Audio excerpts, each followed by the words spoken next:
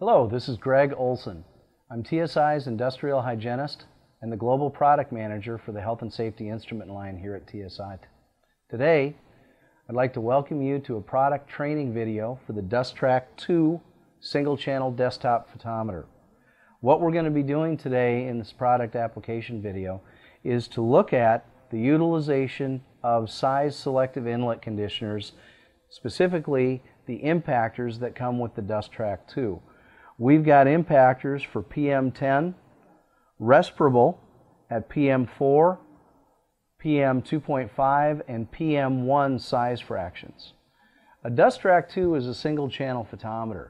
So in order to get a size fraction, say PM10, which is also known as thoracic, or respirable, which is 4 microns and smaller, we need to use an inlet conditioner to cut the particle size down to either PM10 or PM4, PM2.5, or PM1.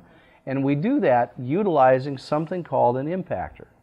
And an impactor is an inlet conditioner, and what happens is the aerosol comes through the inlet, and based on the flow rate at 3 liters a minute, what will happen is the nozzle size will change to be a smaller diameter as you go smaller and smaller in particle size.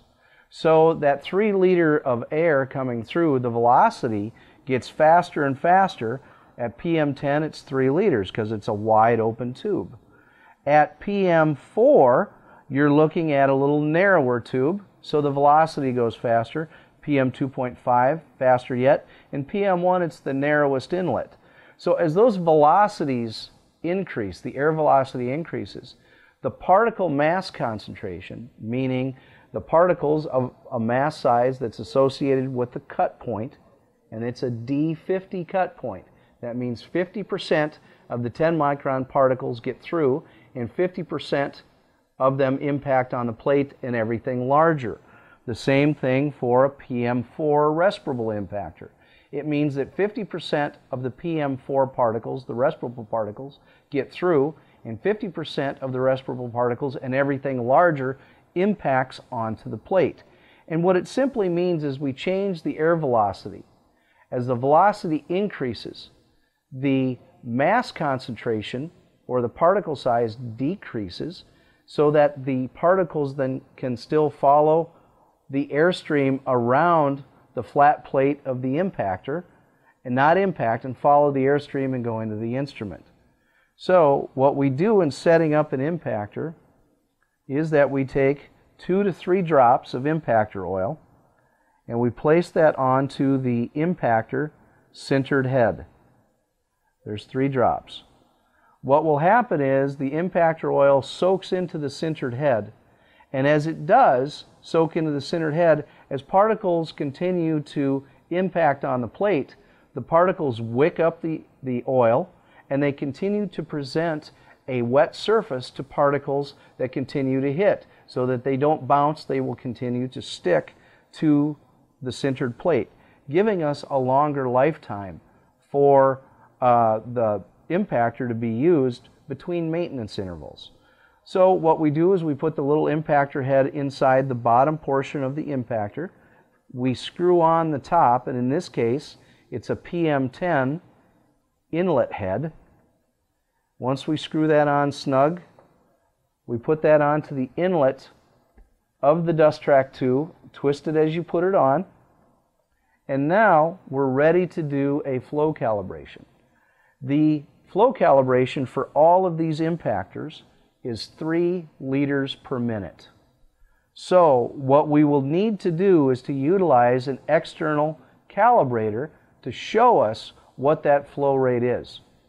Any of the calibrators that are commercially available on the market are certainly acceptable. We're going to be using a primary calibrator from TSI today, a 4146 mass flow meter. I'm going to attach that to the inlet of the impactor, and then I'm going to go down to the setup menu and I'm going to press the setup tab, and over on the right we get another row of tabs that come up, and I'm going to select Flow Cal. It's the second tab down. the pump is going to start running in the DustTrak, and I'm immediately going to see a flow rate shown on the calibrator. And the real nice thing about these 4146 primary calibrators is that they're real time, just like the instrument. I don't necessarily have to prime a bubble burette with a soap bubble for a couple of minutes to get it primed and ready to go. I'm immediately taking data, I'm looking at the flow rate, and what I want to advise everybody about a DustTrak 2 and the DRX is that you're going to see a span potentiometer range shown on the instrument's face. What that amounts to is you can go from 0.5, its lowest setting, to 1.5, its highest setting on the span potentiometer. That in no way is equated to 0.5 liters and 1.5 liters of flow. It's simply the minimum span potentiometer setting and the maximum. So right now we're running at 3.085 liters per minute, about 85 cc's too high. So I'm going to touch the lower key here and reduce that by 1. It is now at 3 liters and 58 cc's. I'm going to touch it one more time, bringing it down to 3 liters and 36 or 27 cc's. And I'm going to touch it one more time,